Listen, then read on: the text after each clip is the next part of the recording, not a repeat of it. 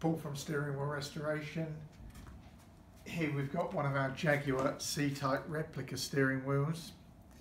Now this is an authentic copy of a Jaguar C-type steering wheel. The only difference in this particular wheel being the boss itself. The original wheels had a pinch bolt here, but this has got a splined hole with a tapered seat to accept an XJ6 Series 2, 3 or XJS column, which are more popular among replica builders.